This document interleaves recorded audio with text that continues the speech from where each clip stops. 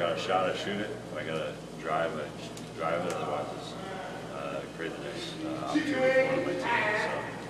So I just make the play, and whether it goes in or goes out, next time I'm going to make the same one.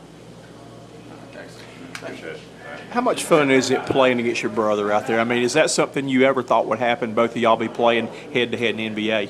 I think it's really needed, especially for our whole family, just because we grew up playing against each other. And, I think we've made each other a lot better, whether it's playing with or against each other growing up.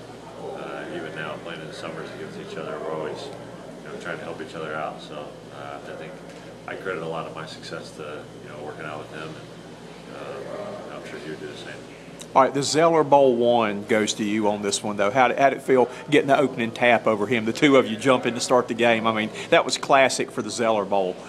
Yeah, I guess so. I'm just glad that we got the win.